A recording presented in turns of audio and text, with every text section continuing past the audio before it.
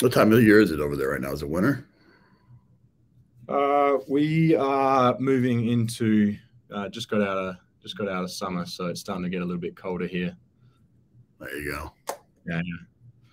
All right, I might kick things off. We're bang on 9:30, so may as well get going.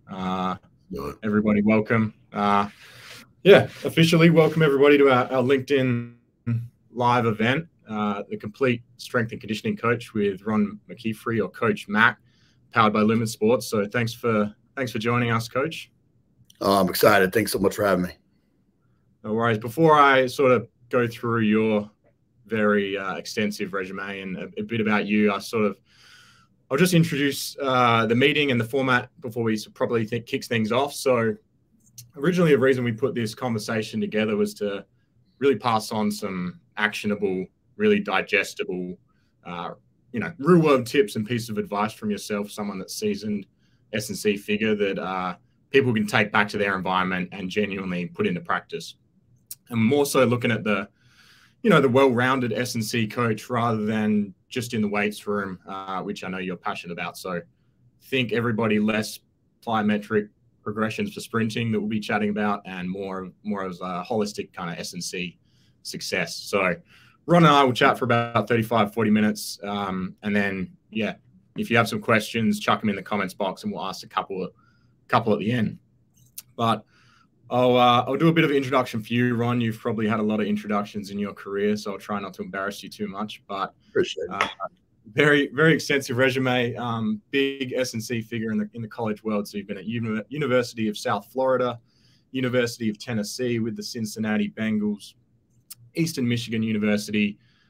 You're currently at University of Washington. I think you've been there since about the beginning of last year. And you also spent a decent amount of time at Play. Shout out to Mick Steely, as a mate of ours at Play. So you were there in performance and education, which I know you're super passionate about, sort of bettering the S&C industry in general, which you got to do there, which we'll get into in a little bit.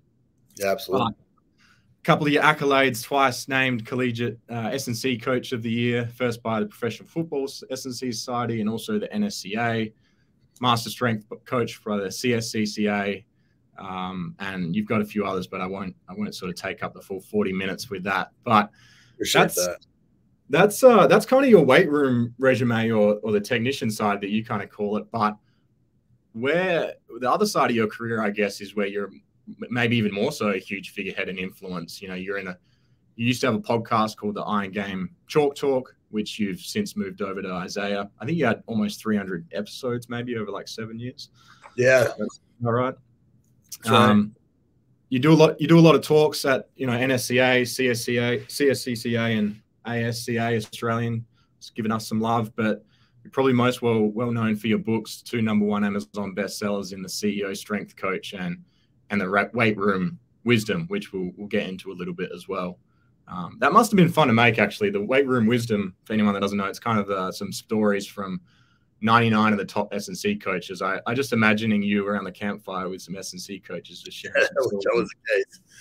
Yeah, I think, that book was, we do so much, with the team of trying to coach the whole athlete, not just be a complete strength coach, but be a complete athlete. And, we got them for 2 hours a day and they got 22 hours to mess up everything we did. Right. So you're trying to coach them up to be better people and use stories. And so I often found myself asking other coaches for stories that they would use. And I would put those in and said, this has got to be stuff that we share. So that's where that came from.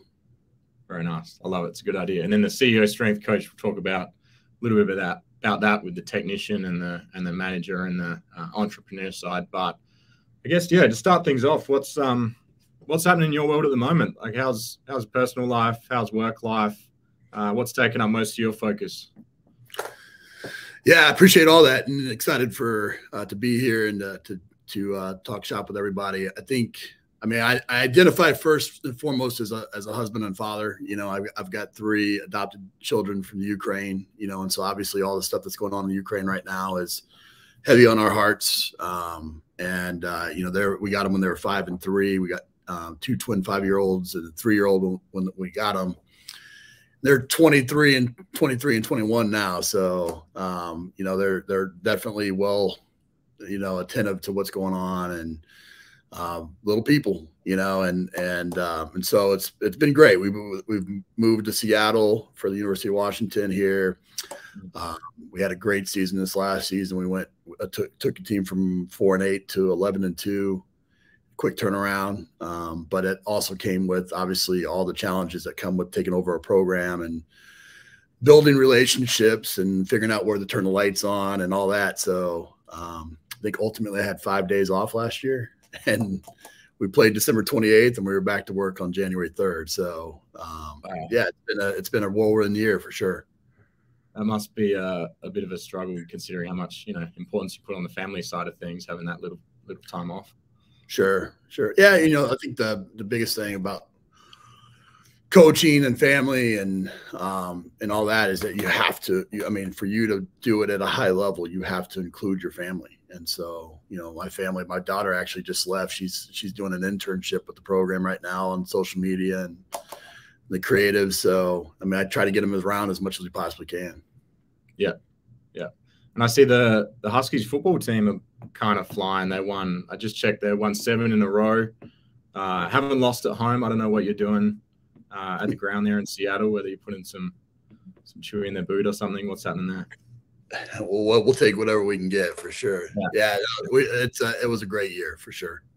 Yeah. Got to turn around, you know, flip the calendar though. You got to do it all over again. Yeah, exactly. Back to back. All right. Before we get sort of stuck into the deeper, little bit spicier content, I guess, a couple of quick fire questions. I'll start off. Favorite read that's helped you in the S&C world, and also favorite read unrelated to S&C world. Probably should ban you from picking your own books, I think. No, please do. You know, I don't read much fiction, unfortunately. Yep. I'm boring that way. I think the best, you know, the Chip and Dan Heath have a number of books that I feel like are, you know, in my top 5 for coaches to read. And so Made to Stick is about kind of giving sticky presentations. Decisive is about the decision-making process. Power Moments is about elevating everyday moments. But probably Switch, which is all about changing culture, is probably my favorite book, and one that I use the most often with just kind of what I do. And you know, I think, you know, obviously being a strength and conditioning coach, you go in and you're the first boots on the ground, you know, a lot of times when you take over a program. And so a lot of what happens in the culture piece is, you know, is you're doing either good or bad. And so that book has been very insightful for me, and I've drawn upon it quite a bit. I love anything by, you know, Patrick Lencioni, John Maxwell, all good books as well. And I think, you know, as we talk about some of these other things, like Raising a Modern Day Knight is a good one for family. So yeah, some good books. Good selection there. I like it. Favorite podcast, and we'll probably apply the same rules as not picking your own. You know, I like Ryan Holiday's. I can't remember exactly what he calls it, but it's, you know, all the stoicism. I think it's just a Ryan Holiday show, but that's probably the one that I listen to the most. Okay. Yeah. I'm a big Rich Roll fan. I like that podcast. Yeah. One thing you'd change is probably a pretty long question, but maybe we'll get into a little bit later. But one thing you'd want to change about the S&C industry? I think the biggest thing is probably just evolving the role. You know, I think, you know, it's still within its first 100 years of existence, you know, and so documenting that, like through podcasts, through writing books, through sharing information, I think is super important for all of us, you know, especially all of that's listening. But I think, you know, figuring out how to, you know, the lifespan of a coach, just because so much of it is still undefined. You know, how do you define a good strength coach? It's still kind of up in the air. And so because of that, there's volatility in the market. And whenever you have volatility, you have very good coaches that sometimes are out of work that are highly skilled, you know, and that's kind of where the CEO strength coach came from. Is you know, my thesis was, if you did anything else, you'd be the CEO of a company, just because it takes a lot of character. It takes a lot of discipline. It takes a lot of the ability to motivate and, push the envelope. And, those skills, if you did it anywhere else in the business world, you'd probably be a CEO. Yeah. I like that. I like that viewpoint. I think probably S&C coaches in the beginning or still are, just judged on wins and losses or strength testing numbers, when in reality it's, as you said before, you're sometimes the boots on the ground, most of the time you spend maybe the most amount of time with the athletes. So you have such a huge influence on both the culture and just the growth of the athlete personally, as a human being rather than just as a lifter, as a mover. So yeah, I like your thoughts there. And then last one, this is probably a contentious one, so we might have some comments streaming in on this, but all-time sports GOAT. Oh man. Yeah. I'm a big Dan Gable fan. I'm a wrestling fan. I wrestled in high school. Just going through and being undefeated throughout, winning a gold medal. To do it in a tough sport like that, such a physical sport, such an individual sport where you can't rely on your mates. I think he's probably up there. All right. I'm not going to lie, it's pretty niche, Cole, but I'll take it. You're the expert, so that's good. All right. I want to talk firstly a little bit about how you got into S&C. I was listening to a podcast that you were on a little while ago, and I just love the story. I know you've probably told it 1,000 times, but I do think it's important, firstly, because we've got a lot of Australian attendees here, who probably won't know you as well. But secondly, I think to me, it encapsulates a big part of who you are, how you got started, and how you got to be so open, helping others in the industry, giving your time back to younger coaches, being that mentor figure, just genuinely saying yes a lot of the time. And I think that was demonstrated when I reached out to you on LinkedIn, just said, hey, we're a sports tech company in Australia looking to expand into the US market. And you kind of said, all right, let's have a chat. So I think that's kind of your mentality in a lot of that side of things. So if you could kind of indulge us on that story, how you got into it and what kind of fulfillment, I guess, you get out of, coaching, or what you were searching for in S&C coaching. Are you talking about the story when I was a kid? Or are you talking about? Yeah. Okay. I apologize for those that have heard this, but long story short, when I was a kid, I grew up relatively rough, single parent, 5 kids, not much money. And so I'd often walk myself home from school kind of on the busy streets, and, to get home and wait for my mom to get off of working multiple jobs. And one day there was a drug deal going bad, and so I went a different direction. And what I did, I came across the high school, in a high school football field, and not having a lot of money, and, not having played youth sports really, and those types of things. I was just blown away by this football practice that I was witnessing. And, being 8 years old, not having any boundaries, I decided to walk right down the middle of the field in the middle of practice. And, there was a coach that very easily could have told me to get off the field and cuss me out or do whatever. Instead, kind of walked me to the sideline and let me watch practice. And that one split-second decision by that guy literally changed my life. It gave me a passion for sport that I didn't even know I had. And so I often share that story because I think as coaches, as people that have influence, we have that opportunity every single day to make that kind of impact. So that guy's never thought about that one more time, but for all of us, for me, that was a big part of being able to change my life and give my kids and my wife a different life than what I experienced kind of growing up, And so I think it's such a powerful profession. It's such a huge honor to be able to do it each and every day. I try to make the most out of every single day. And so looking for opportunities and things. I think as strength coaches, sometimes it's easy to get, narrow focused and just focus on the task at hand. And it's more than a full-time job. But, when you look for opportunities and you explore outside of this profession and look for other professions for inspiration, there's so much that you have the ability to kind of to make an impact in this world, both in the weight room, outside these four walls. Yeah, I love that story. I think it just goes back to everything we just said already about, influencing everyone you're interacting with as an athlete, more so as a human first, and the athlete performance side second. So absolutely, I like how you go into that. Yeah. Do you keep in touch? Do you know the coach? Have you spoken? No, I wish I did. I actually tried to look him up, and and just being in the business now, obviously, I'm sure it was an assistant coach that was doing it as like after work or something, that barely maybe wasn't even but that day just made a huge impact, and and I've been fortunate, like I've coached all around the world, and worked with the best of the best athletes, and all that kind of stems from that one moment. Yeah.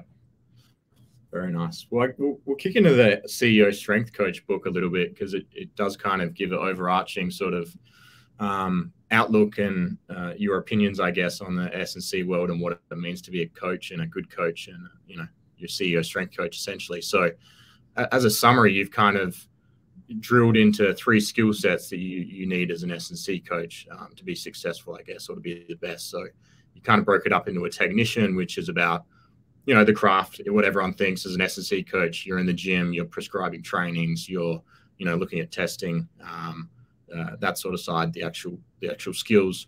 And then you've got the manager side of things.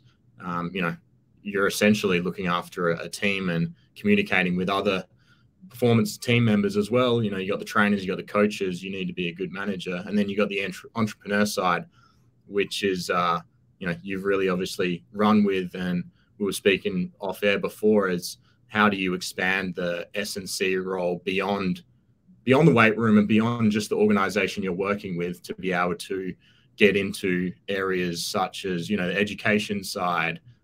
You might work for a sports tech company on the side. You might do a podcast. How do you influence and how do you learn from others and impart knowledge from you as an entrepreneur outside of the weight room? So I don't know if I did a good job of explaining that, but is that pretty much sort of your philosophy on the S&C sort of world? Yeah, I think, early in my career, I became a head strength coach at 23 years old, and I've only been an assistant for 1 year since then. And so I had to look to outside coaches for inspiration. And so I really sat back and looked and said, okay, what are the greats doing? Because I wanted to be great, and they were writing, they were speaking, they were developing coaches, they were partnering with companies, they were doing all kinds of things that were more than just the wins and losses on the football field. And so through the years, and just through exploring, I came across a book called The E-Myth Revisited, and they provided this framework of the technician, the manager, the entrepreneur, and they really kind of equated it to like a plumber that was starting a plumbing business, right? And so they get out of trade school and they go and they learn they learn the skill and they become good at it. They get tired of taking orders, and so they go and they start their own company. But when they do, now they have to be the sales, the marketing, the custodian, and all these other things that that you have to do. And that's where you have to learn how to manage time, people, and resources. And then, your business dies if you're not forward thinking and continually sharpening the sword and evolving. That's kind of the entrepreneurship side. And so I just started looking at our profession and said, this is kind of the life cycle of a strength coach, where typically, you start off in this business and all you can think about is sets and reps and progressions and regressions. And that's all you talk about. And it's almost like clockwork. You get new interns in, and that's, they got their exercise libraries, and it's the latest and the greatest. Right. And then all of a sudden now they become a head strength coach. And now you have to manage time and people and resources. And it's like, man, the bullets are flying at you, and you're and that's often what ends up happening is people, they went to school to become a great technician. They had exercise physiology and biomechanics and on and on and on, but they didn't have, classes in leadership and budgeting and some of these other skills that you have to be really good at to be a head strength coach. And then often what would happen is you get, either ran out of the profession from father time, or, you know, you decide that it's not, you know, working 80 hours a week isn't what you want to do. And then you go open your own business as a coach, and you end up failing at that because you don't understand the business side of things, the entrepreneurship side of things. And so it was this life cycle. And what I started thinking is that's a very reductionist line of thinking, is that you got to do one, you know, you have to be good at one and continue to develop into the others. I think you need to be good at all of those, you know, and do them while you're coaching, and work at them while you're coaching. And if you develop all three of those and you become great at that, I think you can have a long, prosperous career in strength and conditioning, and one that you don't have to deal with a lot of the pressures, like, you know, what happens if I lose my job, or, you know, those types of things. If you have some of these, you know, these things in place to be able to handle and weather those storms. Yeah, I think there's a couple of things there. I think in any industry, really, not just S&C, there's, in recruitment, there's been a huge push towards, hey, let's not look at what they did at university. You know, most people probably have the right accreditations if they're going for that job. Let's look at their experiences. Let's look at the way they present themselves.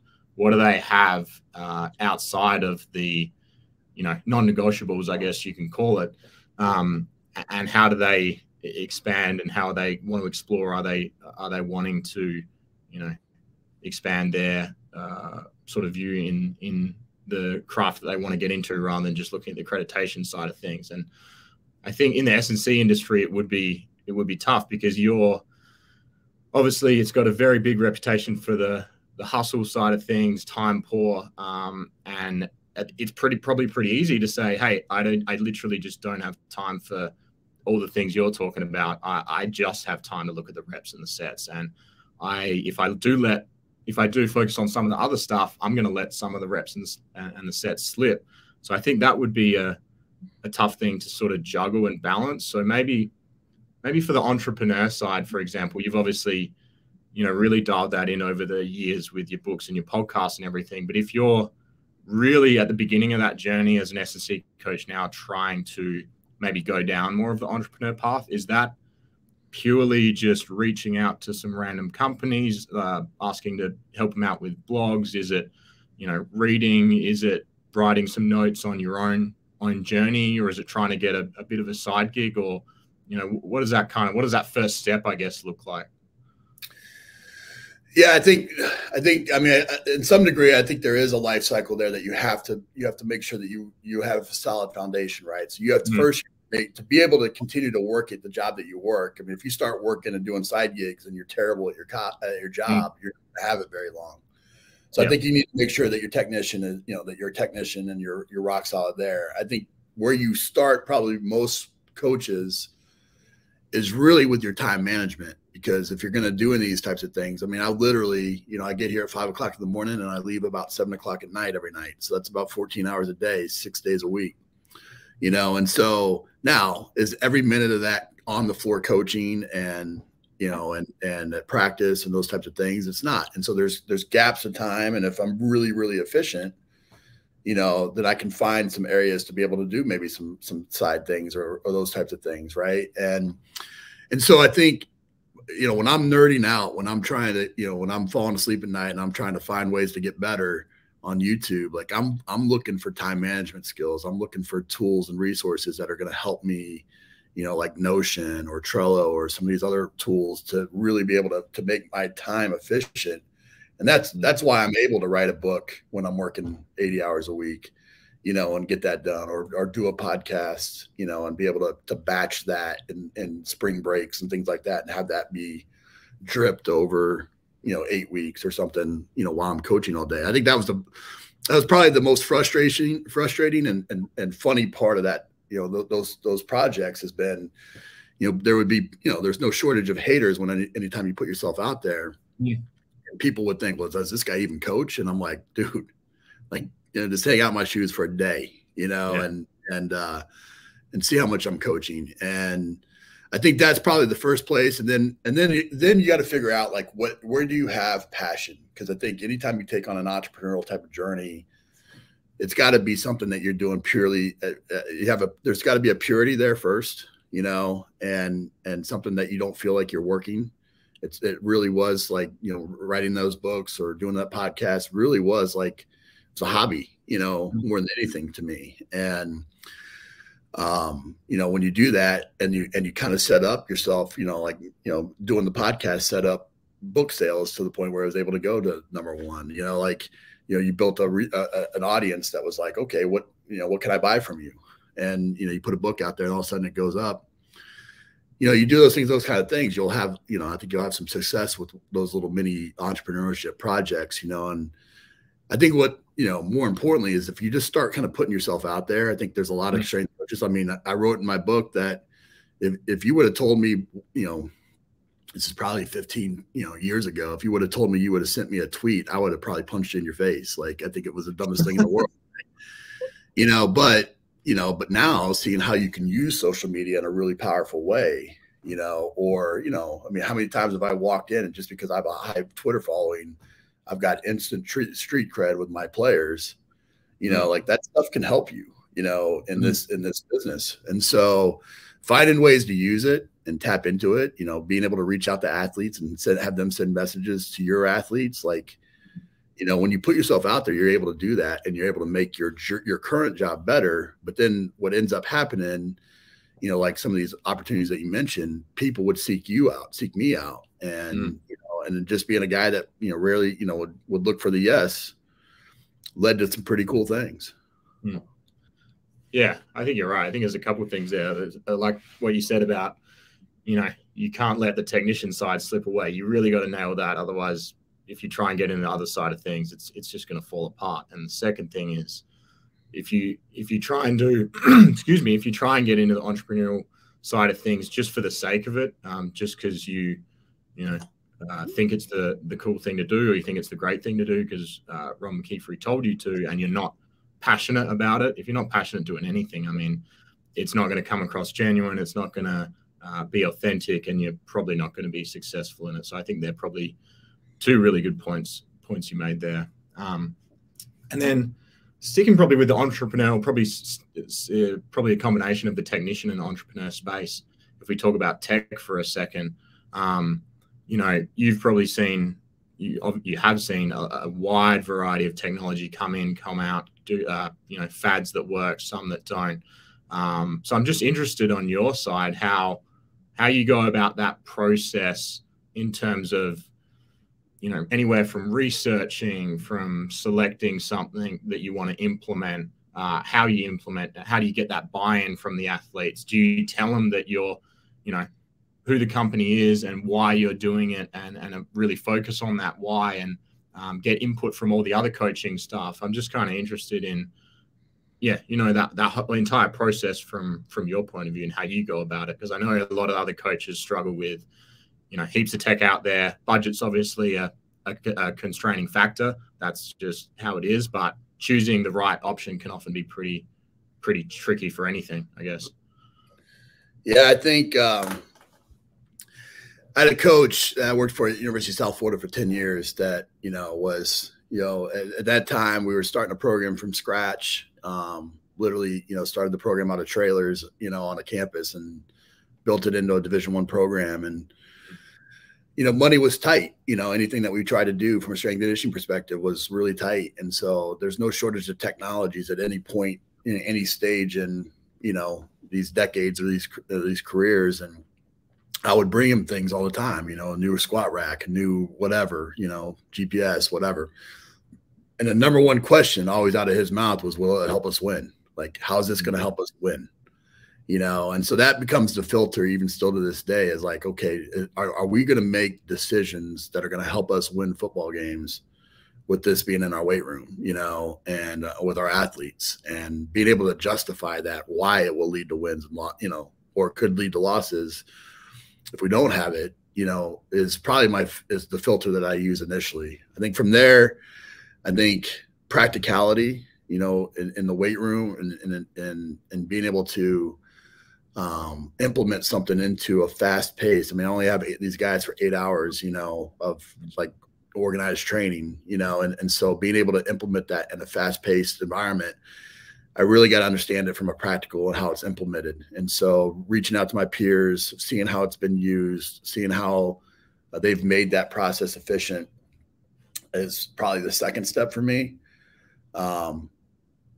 Then, I always, anytime I introduce anything to my athletes, if they're going to put something on, like I always tell them, I'm not going to make them a human lab rat, like we're going to make sure that there's, that there's a purpose and things. And so I always make sure that there's social proof, like who else is using it, what athletes do, everybody has a muse. Everybody has an athlete that they look up to or program that they respect or something along those lines. And so I try to find those key stakeholders in the program, whether it's, the starting quarterback or the head coach or the position coach that has, a lot of opinions or whatever it might be. And I find out who their muse is, and I try to make sure that I provide some social proof to get those key stakeholders on board. And then it's usually a pretty easy process to get it implemented. But, obviously it goes kind of without saying of doing the research and making sure that you believe in the product, and that you can speak confidently and about it, and that you trust it and believe in it. I think that's kind of a given. And I think the other thing to mention is every athlete responds to that differently too, right? Like it's not a blanket approach where you're going to introduce something and every athlete is going to have the same reaction. So you probably got to be aware of that. Everyone responds to something or change or new technology like that differently. To be able to explain how it works, why we're doing it, to somebody might take 45 minutes to an individual. The other person might say, I just put it on because Coach Mac tells me to put it on, and he's probably going to yell at me if I don't put it on. And I'm pretty scared of Coach Mac when he's yelling. So I think that's another interesting part of it is just you are dealing with individuals. You're not dealing with robots. So it's always tough, like navigating that, I guess. Well, I think that, that's the manager part, right? The manager is time, people, and resources, and people are the hardest part. Like you got to be able to manage, you got to be able to lead up and lead down. And, and as a strength coach, you got to be a master manipulator. Like you got to be able to kind of put it in their perspective. And, and so I think that's always finding, to me, that's the game in it, is like, how many different ways can I trick this guy into doing squats? So that's the game for me. And so, but some people that's like beating their head against a wall, so like, I get it. Yeah.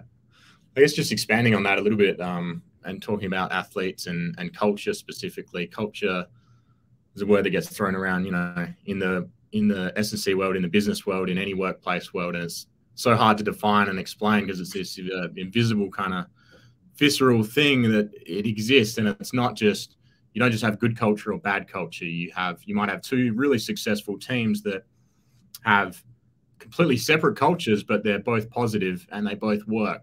And that just comes down to the fact that people are people and everyone's different. And, you're never going to get two cultures that are exactly the same. So my question, I guess, is you've gone from a fair few organizations, different colleges, you've been involved at, in different environments with the different cultures. So when you get that new role, how do you go about entering that new environment and first off saying, let me try and figure out what this culture is. Let me try and figure out how that head coach operates, that line coach operates, which athletes are the alpha.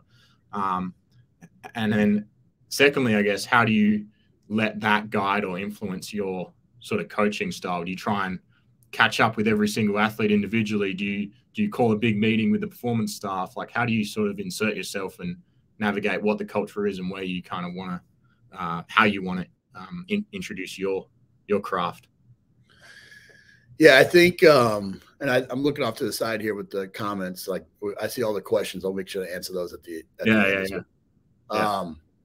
I think, like I said early on, I mean, part of being here this last year is, and only having 5 days off that first year, like, that it takes a tremendous amount of time. I mean, you spell love, TIME, right? What you love, you spend time on. And so, like you got to put in the work, to build those types of relationships. And so a couple things that I do, actionable things, like you said at the beginning, is I have, what we call a why meeting now. And it used to be just a meeting that I would have, but but when Simon Sinek came out with his book, Start With Why, I thought it was awesome, right? You know, you gave him the golden circle. You got to know the why before you can do the how and the what, right? And it was a good framework, but I didn't think the book did a great job of telling you how to get to why, you know, and what kind of questions are you asking to get to that? And so, you know, I meet with every single player when I first get there, even now, like I'm doing it right now when we had some new players just show up for the spring quarter. And I sit down with them, and I, you know, on top of giving them all their performance results and their goals and all those types of things, I ask them 3 questions that I feel like get to somebody's why very quickly, you know. And if you take nothing else from this, if you've never heard this, I think the number one thing is you'll take this away and it'll make a tremendous impact on your team right away. First thing I asked them is if they didn't play football, you know, this could be golf, tennis, whatever the sport, right? If you didn't play football, what would you do? You know, and most football players, most athletes have never thought about their mortality in the sport. They never thought about what's going to come next. They think that they're going to make it to the next level and they're just going to be playing forever, right? And when you start to kind of figure out, they're like, oh, I'm going to be a cop, or I'm going to go help. I'm going to start a camp in my hometown for underprivileged kids, or, you know, I'm going to go into business because I want to make money, or, you know, whatever the reason, you really kind of start to kind of figure out like what's their true motivations in life. You know, what do they really ultimately want to do? And then being able to use that information in a lift, you know, like I'm not a big yeller, cusser, screamer. Like I'll raise my intensity like the next guy, you know, there's a lot of passion behind what I do, but I'd much rather be like, hey, man, you told me you want to be a CEO of a company. Is this how a CEO of the company is going to act? You know, when I ask you to do this and you're over here dancing at the water cooler, like, is that how a CEO is going to act? How he's going to respond? It's so much more powerful when you got that little nugget that you can draw upon in those moments to be able to kind of dig in, and they know that you've heard them, but you're also like, you're putting their words back, you know, in front of them. And second thing I ask them, what's the most difficult thing they've ever been through? You know, like you really want to get to the root of what, you know, what drives people is, you know, it's usually some of the trials and tribulations that they've been through. And so I had a player, Howard Campbell, that was you know, when we got him, all we knew about him was that he lived with grandma, you know, and it's all we knew about him. Well, it wasn't until I asked him that question did we find out that he had watched his dad shoot his mom and then commit suicide right in front of him. He went into foster care, and, you know, his grandma, who thought that he was going to go to the NFL, got him out because she just saw kind of a payday, and she treated him like crap. And this is, you know, they shipped him off, you know, got money for kind of raising him, I guess, for the last 2 years. And then he went to college, you know, and like, you know, like, am I going to motivate that guy by fear and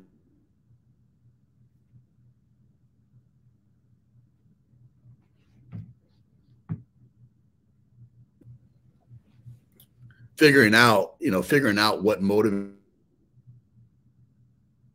you know, what they've been through? And that guy needs to be encouraged versus maybe somebody that's been silver spoon their whole life needs to maybe get their foot, you know, put up their, you know, so like you find out what you need. You know, I've never really been through some tough times. Okay, well, I'm going to draw upon that. Like, this is going to help you. It's going to help you in your life. Then the third is, you know, who's the most influential person in your life? You know, and I do that for a variety of reasons. I want to know who that is and why that was the case, but I also want to get their permission to call that person. And for, you know, however long it takes, you know, for me, it's 120 players. I'm making 120 phone calls as I'm driving home at night, and I'm calling them, and they think that I'm calling them because something's wrong or they did something bad. And the first thing I'm telling them is something great that they did, you know, and like how much fun I'm having coaching them, and, you know, and you know, all of a sudden now we hang up, you know. Oh, and then by the way, like, you're the most influential person in their life. Did you know that? You know, like, because we're really good as humans telling people that means something to us, right? Yeah. So, you know, what happens, they hang up the phone, they turn around, they call the player, and now I've got the most influential person in their life kind of checking me off and saying, hey, man, that coach cares about you. That coach is cool. You know, like, if you don't think that matters, you're crazy as well. So, like, those 3 questions right there, I kind of do with every single player. And then, you know, and then we have, you know, we meet at the start of every phase. And we're asking about, like, what can they improve upon? What do they, have their goals changed? All the different kind of things. But we used to have, this is more digital now, but we used to have like a medical folder that we kept all the workout cards in, their old workout cards, but it had like, what's their favorite color? What's their favorite movie? Who's their, if they were a dinosaur, what dinosaur would they be? Like crazy questions. And just as they were coming through the weight room, we'd ask them crazy questions like, what's your, whatever, if you had to pick between two fruits, which one would you be, right? And those are just things where you're just kind of getting to know the player, and you're building this kind of dossier on them that they know that you know them. And if you put that kind of time and effort into somebody, it's a little bit easier to get them to run a little bit further, lift a little bit more weight, do something for you that you need them to do. Yeah. I love that. I think they're three really, really powerful questions. I think, we should probably, even just as companies, just set up a meeting or individual meetings or chats and coffees and ask each other that. Because as you said, like once you break that barrier down, you can relate to them as a person outside of the college uniform that they've got on. You have no idea what's going on behind those doors. So it really allows you to connect with and just be vulnerable, and then diffuse things, as you kind of said in the last little bit there, with a little bit of humor as well. I think is always an underrated thing. Always an underrated technique is, hey, you can still be their friend as a coach. You can still make them laugh. They can still make you laugh. That's okay. And that, right. Yeah, that just becomes such a powerful tool in being more resilient. Even humans love humor as a technique to do that. So I love that. Agreed. Moving into the coaching staff in terms of going in and assessing culture and how you go about it. We were at a Play Lab event actually in Sydney, and we had a guy from Australian rules football team from the Sydney Swans. His name was Shane Lahane. And I really liked his talk because he talked about a failure of his, or, you call it a failure, but it's really just an experience. And I know you say that it's not if you lose your job as an S&C coach, it's when. Right. And I really liked how he explained his experience, because he said he really had no idea, but he lost his job, and he did a bit of a review on it, and he realized when he first went into that organization, he never met with any of the coaching staff. He didn't figure out, I'm talking about the head and the line coaches here and assistant coaches. He didn't truly understand the type of, not culture even, but the way they wanted to play and the way they wanted to win. And we can relate this really strongly to the technician part even. Right. Yes, everyone wants to win. How do you want to win though? Do you want to win by being fast? Do you want to win by being agile? Do you want to win by being powerful in the legs, in the upper body? How do you want to win as a head coach? What's the strategy? And he realized once he went through that process, he never really aligned himself with what he was doing with what the organization and the coaching staff wanted to do. So my question is how do you go about doing that? Are there any like little techniques that you use, or is it purely just sitting down with them and laying it all out there and saying, what's our strategy this season? What are we doing? What do you need from me? What do I need from you? Let's get on the same here. Yeah, I think if you do a lot of great work, like on the front end, I think, I'll give you an example. We had a coach here that came in that I hadn't worked with before, but he had actually listened to episodes of my podcast, prior to. So like, there was a little bit of like, I was kind of positioned as an authority already, kind of in a kind of weird type of way. Yeah. I think if you do some of that on the front end, it can help you on the back end like that as well. But sure. But when I do sit down with them, I think the biggest thing is you listen, right? You listen to what they hold important. Now, it's not too hard, right? I mean, I want them to develop into NFL talent as well. So all the KPIs that are important for NFL are important to me, and then it's the matter of like, the style of play. And, I always tell people that I've never looked at myself as a strength and conditioning coach. I've always looked at myself as a football coach that does strength and conditioning. And so that perspective of like, look, I'm going to make sure I know the lingo. I'm going to make sure I know our offense, our defensive schematics. I'm going to make sure that that I'm learning the sport as I'm growing in the sport as much as I'm growing as a strength and conditioning coach as well.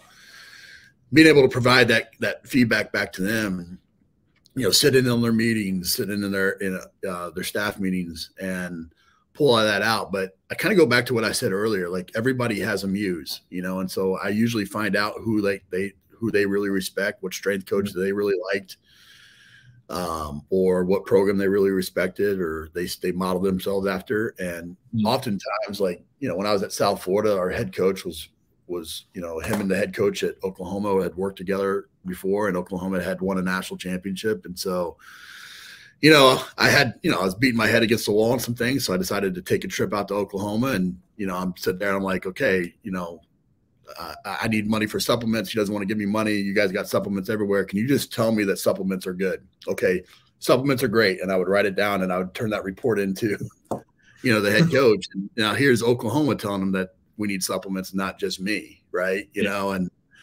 I think that's, you know, being able to kind of create that social proof for the coaches as well. But, you know, what I tell our staff, we just had this conversation the other day, like, we're going to make sure the meat and potatoes are in our training programs. Like, we're going to make sure that we, you know, bench, squat, clean, whatever, you know, whatever the lifts, right? But now if our quarterback coach wants us to freaking pat our head and rub our belly at the same time, and they feels like that's going to make him a better quarterback, well, that's the sugar. Like, we're going to throw some sugar in, you know, to make our coach happy, but we're going to make sure we got the meat and potatoes in, you know? And so I think, you know, relenting a little bit of, you know, like, it's not that big of a deal if we stay an extra 5 minutes and they throw, you know, they do shadow boxing in front of the mirror. I don't care. Like, if it helps, great. If it doesn't, it's not really hurting anything. Yeah, I completely agree with all that for sure. Now, looking at, I know you spoke a little bit about having a sustainable sort of S&C coach career, and I think you said, or was it that not many S&C coaches retire or something like that? Not everyone lasts that long, and you obviously have, and while doing quite a lot in the industry as well, not just for, again, the organizations you work with, for the industry as a whole. So how do you go about finding that balance between, you know, your family life, your strength, your technician side, your manager side, your entrepreneurial side? Is it just really hustling as long as you can and then taking breaks when you feel it? Or do you implement measures for yourself on more of a weekly sort of basis to try and prevent retiring? Or have you even thought about changing industries at one point and you thought, hey, I need to bring myself back to what I really love here? Yeah, I think it's a good question. Ultimately, I think you have to protect your time. There's no doubt about it. Like, you have to build that in. That's something that I didn't do early in my career. And I do think there's seasons of life, right? I think if you're going to be successful, at anything, you're going to be skewed to the right just a little bit, right? Now, the key to that is, you know, like, early in my career, it might have been 90% strength and conditioning, 10% my family, you know, and not necessarily proud of that, but the 10%, I was 100% present. Like, I think I wouldn't bring out, my phone would stay in my truck. I wouldn't, you know, like, I'd do all my work before I went home. And so I think, you know, you got to be 100% present. And I would make sure that, like, when I spend time with my kids, when I'm dog tired and I work 14 hours, I still made sure that there was memorable moments throughout, you know, that I knew that they would look back on in their childhood and remember as key kind of pivotal things. I think being intentional about that and really working at your family as hard as you work at your business, I think that's, you know, that's super important. Now, the time might be skewed, and hopefully you get to more of a 50-50 type of split by the time you get to, like, the peak of your career. And I think that's important. But yeah, I think, you know, in this business, I think the challenge and kind of where the entrepreneurship side kind of evolved to is, I think a lot of people get into these side hustles and whatnot to almost get out of the profession because they're so fed up, they're sick of it or whatever. And to me, it's a reductionist line of thinking. Like, I think you can do both. Like, you're literally, we all live in a society where you can make money selling, you know, sweaters for cats if you wanted to, you know, like there's people that make money doing stupid crap like that. Right. So, like, I don't mean to offend any cat owners out there, but, like, ultimately you can do money doing anything. So like Yeah. you can have side hustles and you can use and you tap into your expertise, and you don't have to do it where it takes a lot of extra time. Like I was already writing stories to talk to my players, or I was already kind of, some of these like principle-based philosophy, a chapter in my book, stuff like that. So like, I think what I try to do now is I try to make sure, how do I stay in the profession? Like, how do I manage those periods of transition and have a couple different streams coming in to where if coaching was taken away from me, outside of my control, then I could pick up some of these other streams to kind of to hold, to tread water until I can find the next opportunity that's the right opportunity, not just taking the next job, and so, that used to be podcasting and speaking and some of these things that, took a little bit more time. Now it's more investing and real estate and some of these other buckets that, don't take that much more time, but take more resources. Early on, I didn't have as many resources. Yeah. And so I think, finding what those things are and instead of making golfing and, going out to the bars with your buddies and whatever as your main hobbies, like make, like things that are going to protect your family, your hobbies. And I think that leads to a little bit more peace. Like there's a point in my career where I was making as much coaching as I was with some of the side stuff. And, where strength coaches sometimes in some organizations are viewed at the bottom of the hierarchy. I felt like I could walk away at any time. So it kind of gave me some moxie to be able to walk around and be like, hey, look, we're either going to do this or I'm going to quit. Like, I'm going to, and I'll just go do this. And it made that life a lot better, to endure some of the things that some of your frustrations. Yeah. Yeah. I really like what you said about having different points in your career with different balances. It's not, you at the start of your career, yes, you might have to push other things aside and really hustle and put some personal things or even things within the S&C industry that you want to focus on, over here somewhere, because that's maybe a 5-year time thing. And I think the important thing is realizing, that it's not going to be the same balance forever. And if it is, you will burn out. So you have to be focused on that. But, realize what's important at the time, at what stage of career you're in, what organizations you're involved with. And then as you go through that process or the years go on, it's about flicking the switch in some other key areas and then trying to find those balances where they make sense. Because it's just, you could sit here and say, let's spend 30% of time on this, 30% of time on that, and then do 40% of time on that the whole career. And that's just obviously not going to happen. So I think really more so just being aware of where you're at, where you're wanting to go, and maybe putting some time frames on things if it is getting a bit hairy for a bit too long. And hopefully you don't burn out and have to knit cat sweaters and make money that way. But I got one more quick thing before we get to some questions. I just wanted to add one thing to that, just because I think it's important. If you're listening to this and you can create that type of life for yourself if you want to. And I think this is something that I struggle with a little bit with, like, I sound like the old guy in the room right now, right? Or this generation of strength coach, but like, if you want to make it so you're 30% family and 30% work and 30% side gigs or whatever, like you can create that business, but it doesn't really exist at high performance sport, right? You can't be at a professional organization or an elite college program or something like that and do that, but you can, like, if you want to work with just quarterbacks or just, rugby athletes or whatever, like you can create that business for yourself, and do it. And that's the exciting thing about the time that we live in, is you have that ability. And it's not, like early in my career, it was kind of viewed negatively to kind of be in that performance space if you wanted to be in high performance sport.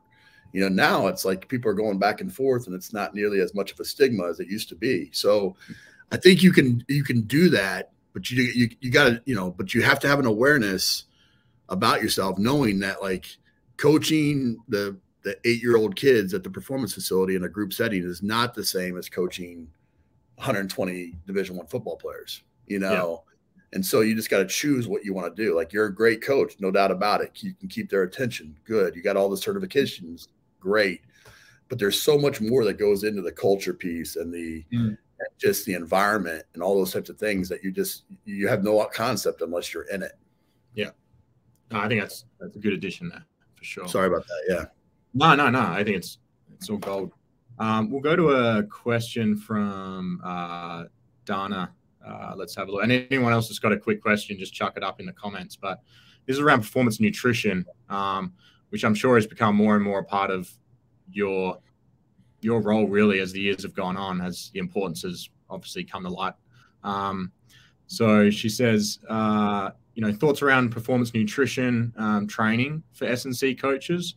So education, this is where she sees the largest variability and inconsistency to begin to close the gap. So where do you do your sort of education on that side, or how do you integrate the nutritionists, if you have them at your disposal, and influence the education for the athletes as well as the coaching staff?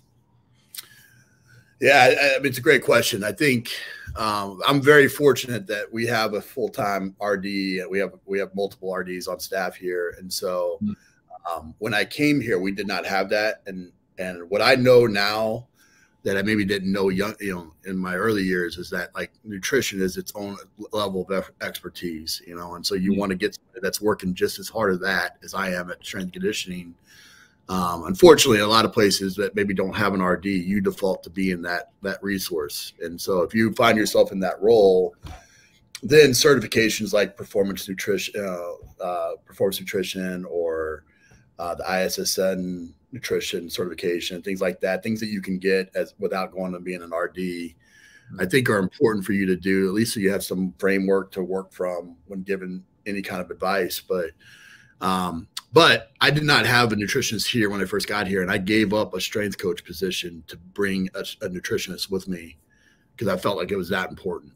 And so very fortunate that the administration saw the resource there being valuable, and they gave me that strength coach back. But we put our our registered dietitian, Allie Vandenberg, in the weight room. Her office is in the weight room because ultimately everything comes down to behavior modification. If you're gonna change your eating habits, it's behavior modification. And so you're not going to change your habits for somebody that you don't know, like, and trust. And so if your office is in a different part of the building, the only time they see you is at the occasional meal and when they do their body fat, it's they're not going to change for you, but if you're in there every single day and they see you training out there as hard as they train, and you're building that relationship with them, and they're seeing how much work you're doing and trying to create different choices and options for them and all that, then you start to you can make a really big impact. And that's what I've seen Allie do. She's done a phenomenal job and a key part of our staff.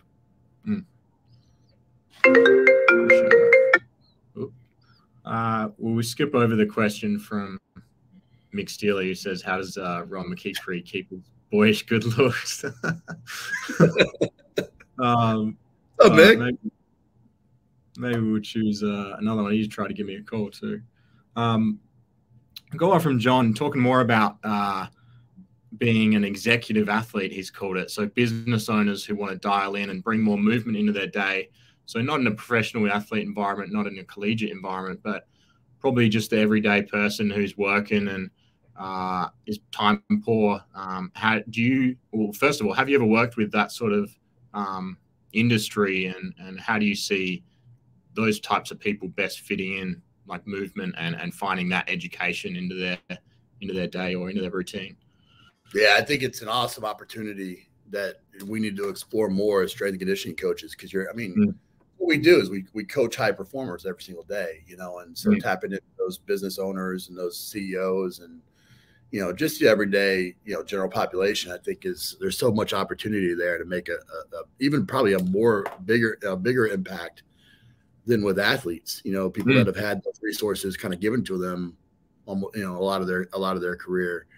I gave the example a couple years ago, but I've been in discussions with some oil rigs to put strength coaches out on oil rigs, because they were such a dangerous and physical job, and mobility and health and wellness, and is such an important part. If all of a sudden you go down out there, like you're losing a work, it's not like you can get somebody there the next day, so there's so many opportunities for strength and conditioning coaches out there to tap into some of these markets.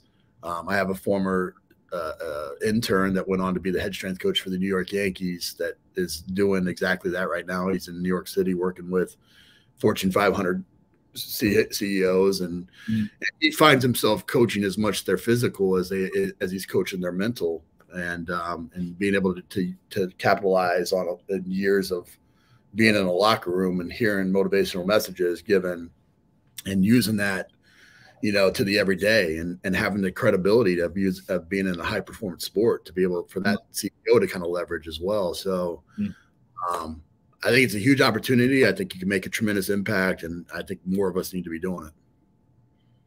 Yeah, I think you're right. I think the S&C coach, firstly, just as a title, is expanding rapidly, but the types of environments and opportunities are also expanding in terms of where they're actually placed and the environment they're placed, and they're becoming less physical coaches. And as we've discussed the whole last hour, it's well-being is a big part of that.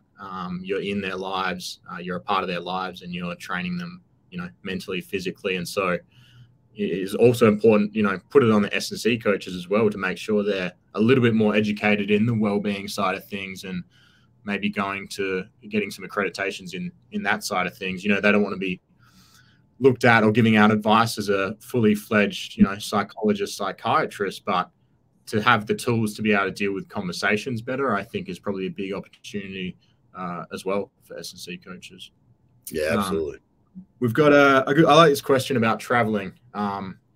You guys would travel a lot, obviously, in the collegiate world, moving around the country. So this is from Matt Palmer from Aussie Rules team over here. What do you perceive as the perfect away game prep? This might be a bit of a loaded question, but at home games, players would arrive at the game in their own time after having a free morning day.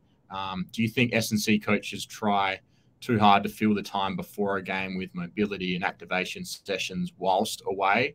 And what are some of the habits that you have on game day while on tour? How do you best set them up? I think it's a great question. I would probably say that I'm not the best person to answer, because so much of our travel is defined, by just schedule and ops and things along those lines. But I mean, I think typically what we try to do, we talk about the critical 48, the 48 hours leading up to the game day. It's very important for us. So we're talking, sleep preparation. We're making adjustments based off the time that we're playing, and we're given tons of educational content. We've got the Aura Ring and some things like that we're really trying to promote sleep at a certain time, so that way we're optimized for that if we're traveling time zones, those types of things. We'll do the blue blockers when we're traveling time zones as well. Yeah. If it's too much, if it's East Coast game, then we're going 2 days prep, ahead of time. If it's a typical game in our own time zone, we're going 1 day ahead. As soon as we get off the plane, we're doing some sort of mobility right away. As soon as we get to the hotel, it's the first thing we do. We do have the ability at places to do a little prep work, and so if we can get into a weight room near where we're at, or we'll bring some stuff along. We have a chop shop that we call it the chop shop, car wash, whatever you want to call it, the night, as they're going to bed. So we're having all of our trigger point guns and all of our self-myofascial release techniques and things along those lines. The game day, we get them active right away, depending on if it's a night game or if it's a morning game. We get them doing something right away. So again, some more mobility, some walkthroughs outside. We try to get out in daylight as quickly as we can. And then 4 hours before the game is when we start kind of our, pregame meal, all of our prep work, going in early outs, individual outs, our warm up and then game day. So, and then we start the whole process of recovery on the way back. We don't wait until we get back. I mean, we're making sure that we're putting compression garments on. We're using Normatex as we can. Got the trigger point guns on the plane. We're doing as much stuff as we can on the way back. to make sure that we're taking advantage of whatever that travel time is. Yeah, I think again it's a very individual process for some. You know, what works for one doesn't work for the other, but you probably got the key influences being, you know, just getting that sleep and nutrition right before the game and keeping that consistent for away games the same as home games, and trying to keep really, you know, I won't put a percentage on it because I'm not an expert, but it's a lot of a mental game as well. You know, just keeping the athletes relaxed, whatever you do, whether you do that with humor, whether you do that with some, you know, unconventional techniques. It doesn't have to be all scientific, all tech, but I think a good mix of those things where you're doing the recovery right, you're doing the sleep and nutrition right, but then you're also, you know, you're also treating them as individuals and figuring out what works for them and making them most comfortable, I think. We might do one more question, and then we might have to get those other questions answered over the next few days. But I like this one from Justin Leach. He reckons you're looking good, just like Nick Stelly. So you got a good camera there, I think, Ron. Maybe I don't know. You're getting lots of compliments. Yeah. Space for radio. Let's talk a little about your process in developing coaches. You've been around long enough now.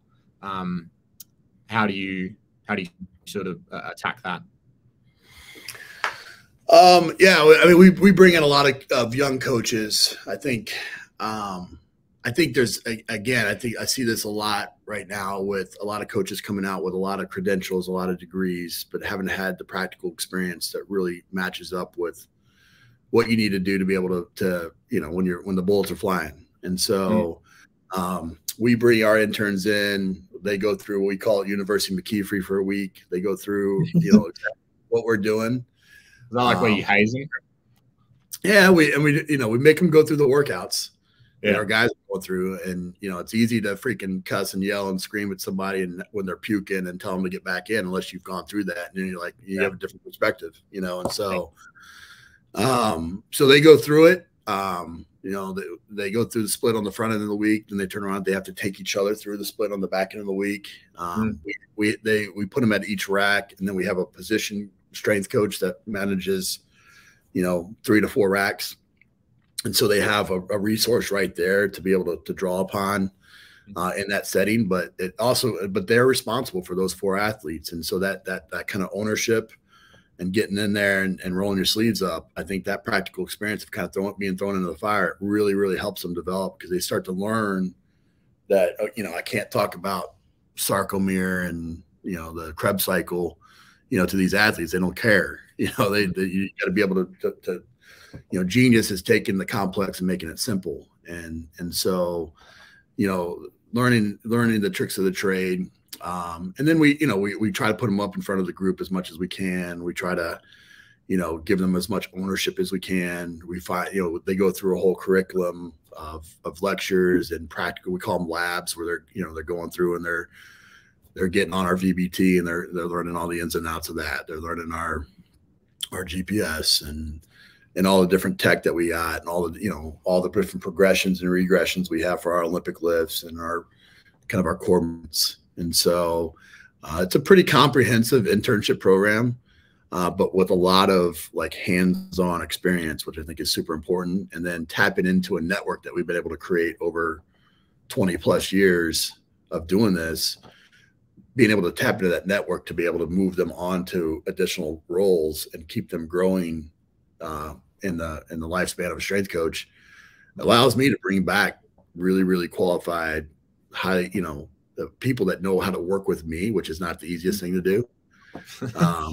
You know, bring back people that know how to work with me, but also can bring something back to the table and build upon what they learned here. Yeah, I think throw them in the deep end, do some hazing, get them to walk the walk. The University of Coach Mac might have to be a TV show or something like that. That's probably a horror movie for most. Yeah, PTSD for some of those GAs. But I think you're right. Like the success is really seeing them go on to a really big opportunity, and then potentially seeing them come back at some point and working with him again, I think would be a really nice, closing of the circles, if you want to call it that. But I think we might have to call it there.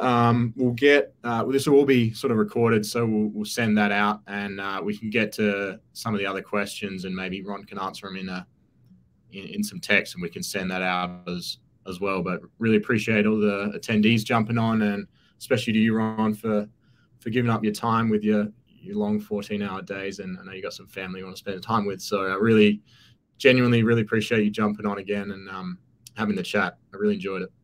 Yeah, likewise. Thanks so much for doing this. I think anytime you put these types of resources out, I know the amount of work that goes into that. So if anybody wants to reach out, feel free. I'm an open book. If you're ever in the Seattle area, you want to come watch a training session, it's super important. I think the proof's in the pudding, right? You gotta see it live to appreciate what we do. But yeah, I'm at our McKeefrey on all the social media platforms, and happy to help any way I can. Yeah. Maybe we'll send out a bit of a book link purchase plug maybe as well, if you want to. It is a good read. But yeah, I think hopefully we'll be over in the States, in July this year. So we'll have to come by, swing past, and say hello from the Lumin Sports team. It'd be great. Good stuff. All right. Thank you, Ron. Chat to you soon. Thanks, guys. Have a great one. See ya.